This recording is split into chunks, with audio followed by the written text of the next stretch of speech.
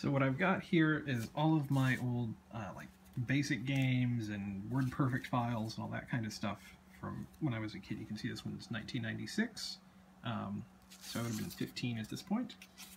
Some of these are probably older than that, but like that one's just my disk.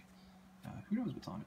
And then I've got this drive, an old 5 1/4 inch drive that I bought probably in 2000, somewhere around there, for $15 from a little secondhand store somewhere. And then I got this cool new piece. This is kind of this USB controller. You can see it plugged right into the front of my computer. That's way too modern to have this drive hooked up to it. It just has the ribbon cable that comes around all the way back to the actual drive. And then I've got power hooked up into the computer, actually. It's just running off of a Molex cable there. And then on the computer, there's this cool software that they send you that reads the disk. So let's try one here. We'll see what this one is.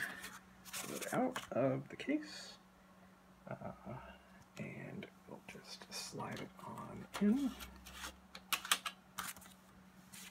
Close the latch. And we'll come up here.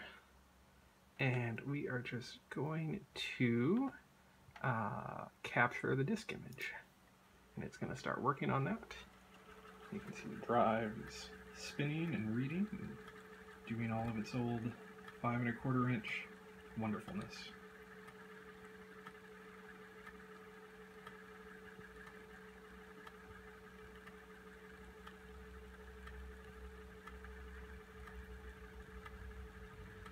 And if you look up here, we're almost there. Getting close. It's reading all the different information on it.